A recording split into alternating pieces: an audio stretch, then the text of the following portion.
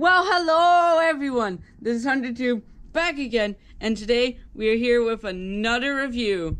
And I know you're expecting Thomas the Trackmaster Adventures, but that probably won't come out till like September 3rd or 4th. Okay, it won't come back to like September 4th or 5th. So yeah. Anyway, we are back with another review, and it is on the final engine from the Digs and Discoveries Greatest Moments assortment, and it is Gina. But wait a minute, that's not the right Gina. This is the right Gina. So yeah, here is the Trackmaster Gina from Digs and Discoveries. So yeah, I finally got her, and she came in the mail on the day I uploaded the Lorenzo and Beppe review. So yeah. And like up here it says includes spinning drill. And that is like the only time they should put that thing there. If it includes an action car. That's like the only time you should put that thing up there, Mattel. The only time you should do it is if it includes an action car. And Gina includes an action car. Comes with an action car. So yes. It is a proper thing to put it on there this time. Anyway, in the corner we have Thomas, Percy, and Gina. Anyway, called Gina. And then there's the rock detailing. Again, it goes up. But I forgot to tell you, it goes off to the side as well. Then on this side, it shows promo picture. And there's the promo picture. And there are little white pupils in her black eyes. Remember that.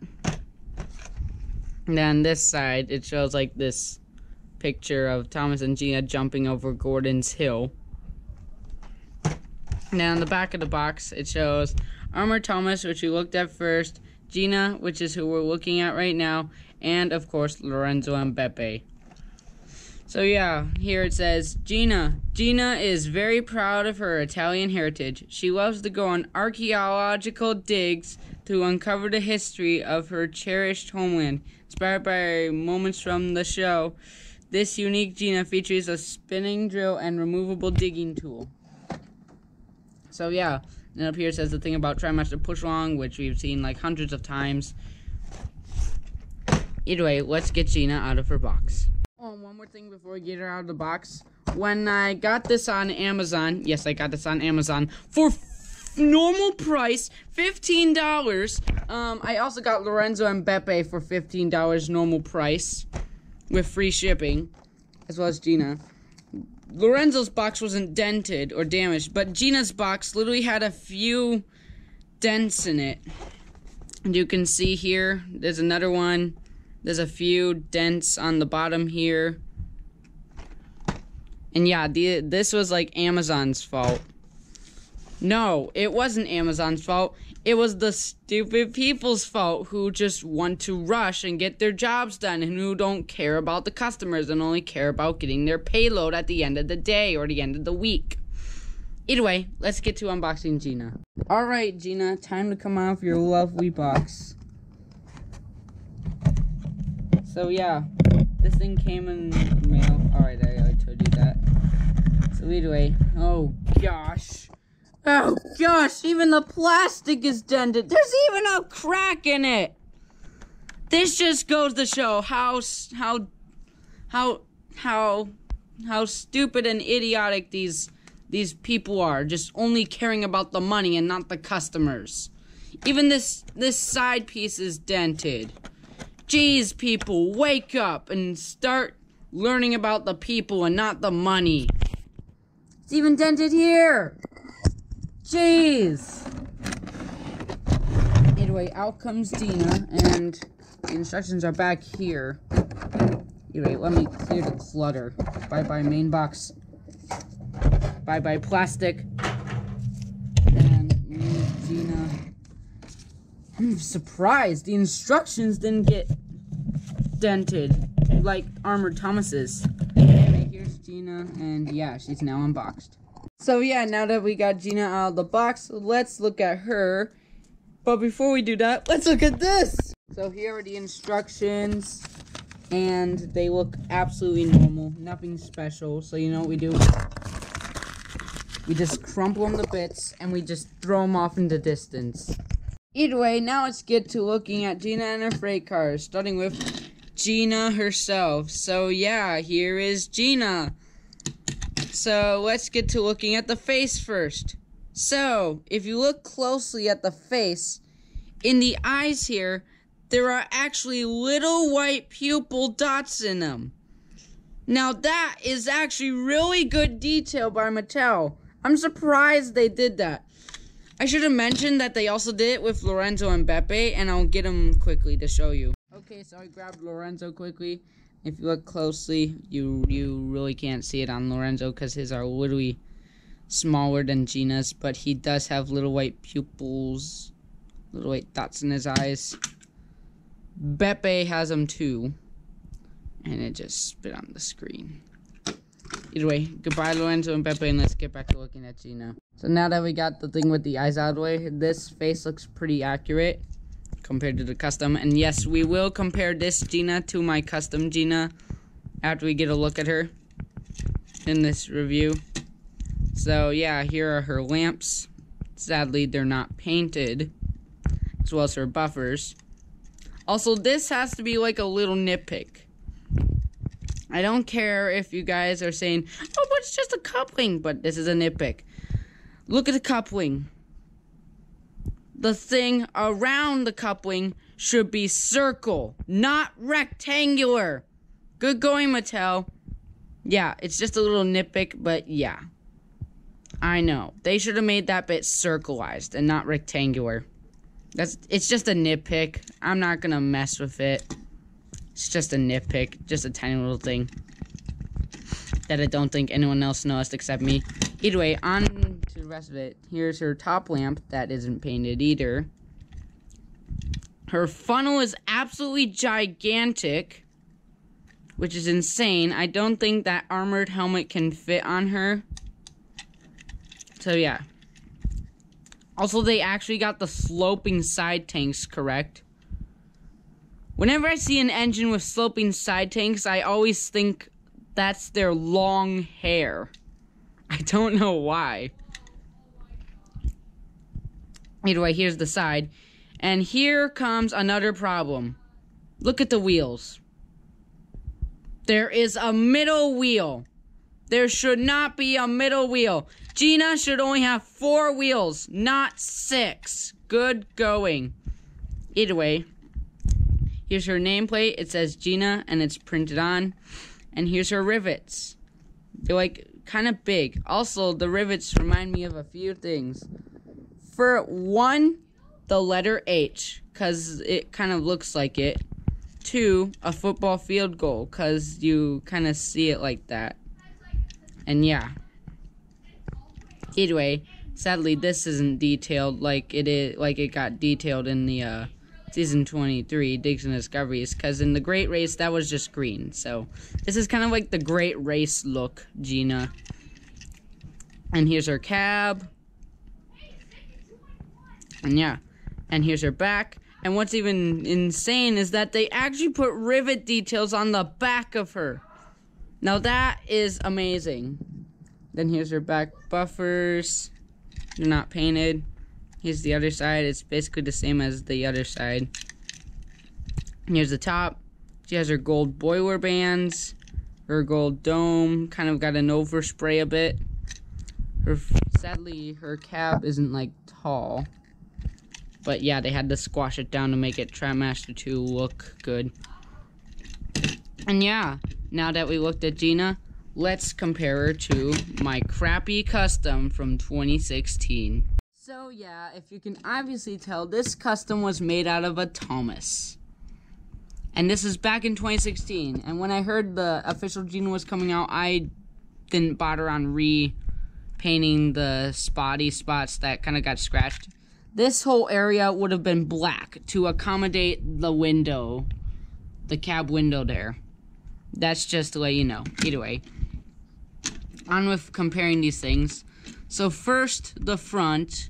The running board kind of stopes down on my custom because it's Thomas. Then the faces. This is the real. This is the custom. Yeah, the official face is much better than my custom, and unlike this thing, I gave the custom like buffer detailing, the lamp detailing, and everything. And since it was Thomas, I kind of covered up the arches just to make it look like the black smoke box was there. Should have maybe did it red from the front. Yeah, I should have maybe did it red from the front. From like the front view. But yeah. And then here's the sides. Unlike the official Gina, I actually gave it 4 wheels. Well, technically it still has 6, but one wheel is just black to make it look like it has 4. But either way, this thing was made out of the seaweed Thomas. So yeah, I just kept the parts of seaweed normal. Gave it the nameplate that says Gina. It's not as good as the official one though. This is the comparison. And I kind of did something better than the official one. I actually gave it like white rims around the red wheels. And yeah. Sadly no rivets. Then here's the backs. And I did something better than the official. I gave it buffer detailing, lamp details. I gave it like it's her 3 lamps. Because whenever I made these customs, I always looked at the Meet the Contenders shorts. Yeah. And I tried painting all of that coal green just to make it seem like it wasn't there. I even put like a little window, which would normally be right here on Gina. Yeah. And here's the other side. This one doesn't have a side rod because, like, during filming of Lexi in the snow, her side rod broke. So I had to give her Gina's other side rod. So that's why custom Gina doesn't have a side rod, if you're wondering. And yeah. And yeah, so yeah. And then the tops. So literally, what I did for the top on the custom one, I would have just scratched all the black away with like a screwdriver. All the original black paint away with a screwdriver, and then I put green over the top. And yeah, I didn't paint the boiler bands green, sadly. Also, the dome is kind of scratching off on the custom. But yeah, that was the comparison. And I say the official Gina is way better than my custom. Either way, this Gina will never be seen again on my channel, and this Gina will be replacing it. Goodbye, Gina Custom. We will remember you. Rest in peace. You'll never be seen again. So either way, with that out of the way, now let's give Gina a fresh set of batteries. So, coming in with the shot that almost everyone likes to see. The screw shot.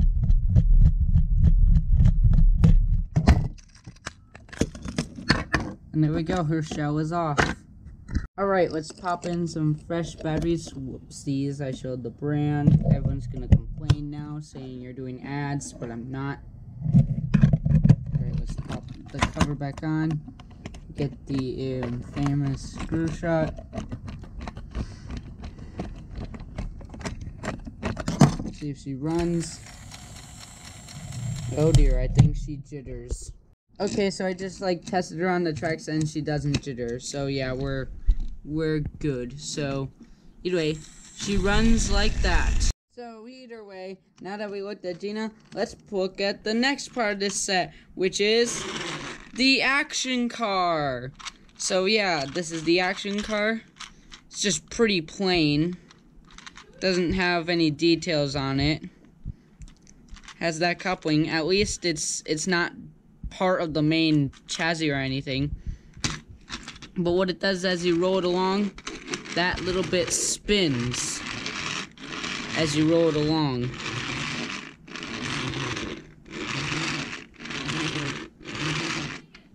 So yeah, that's the action car. Just one thing I wish it had was more details. And another thing, it's powered by the back wheel. There hasn't been an action car that was powered by the back wheel since 2016. So yeah. And that's the problem I have with the geared wheels. I feel like the only time the geared wheels should exist on freight cars is if it's an action car. So please, Mattel, can you bring back the old style freight car wheels and only use geared wheels on action cars? Take the hint, Mattel, please. Anyway, now let's move on to the next car, which is the car that holds the drill bit. So yeah, it's just a plain yellow car, literally the same car that comes with Rebecca. And yeah, there's like nothing special about it. So yeah, let's just move that car out of the way and look at the drill bit. So yeah, here's the drill bit. It may look like there's nothing special with it, but until you bring the action car in, you can actually attach the drill bit onto it. And then you can drill your way through things like Darcy. But sadly, Darcy doesn't appear in Digs and Discoveries, but she only appears in other episodes, so that's Mattel's fault for making her part of the marketing for Digs and Discoveries, which is stupid. But anyway, let's take the drill off, put it over there, and that as well. So, here is Gina as a whole. So, yeah, what are my thoughts on this pack? I'd give it a 9.5 out of 10. Just because of, like, 3 little nitpicks. That thing, the fact that Gina has 6 wheels, and the fact that this isn't detailed. And yeah, those are, like, my only 3 little nitpicks with this. Other than that, it's a really good pack, and I suggest you get it. So yeah, now let's move on to the run. And boy, oh boy, the run is going to have a whole bunch of characters, because this character is from the Great Race. So we are going to run Gina along with all of the Great Race characters that were released throughout the years. Lorenzo and Beppe, Armored Thomas, and the Hard at Work 4-pack. So yeah, get ready, because this is going to be an ultimate run session. Okay, so the ultimate run session will begin in 3, 2, 1, go!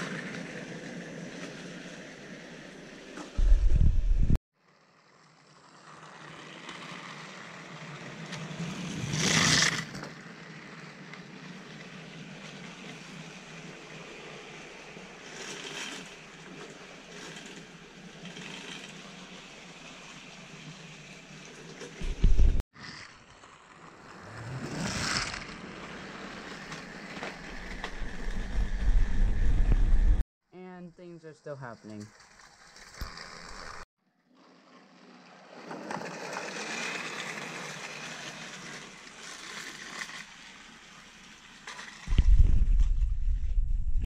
Rip Gina. Ashima wins.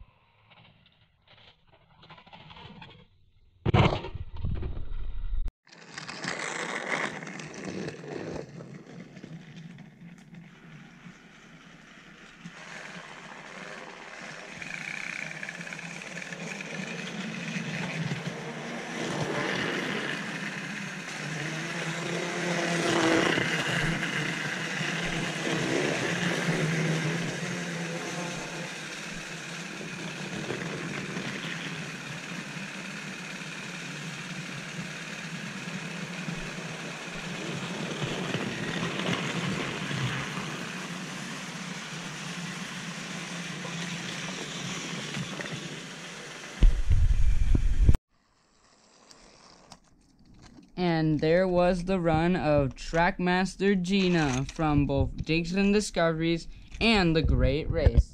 So yeah, I hope you enjoyed this review. Speaking of the review, there was like one thing I forgot to mention in the review part, is that the drill bit can actually go on Gina's funnel. Like that. And now she has a hat. A spinning hat. So either way, I hope you enjoyed this review. If you did, leave a like, leave a comment, subscribe if you haven't already.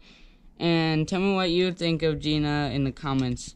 Anyway, this is HunterTube saying thanks for watching. Bye for now. And the next video will definitely be the comeback trail for Season 3 of Thomas the Trackmaster Adventures. Because it's been 4 months since I made an episode.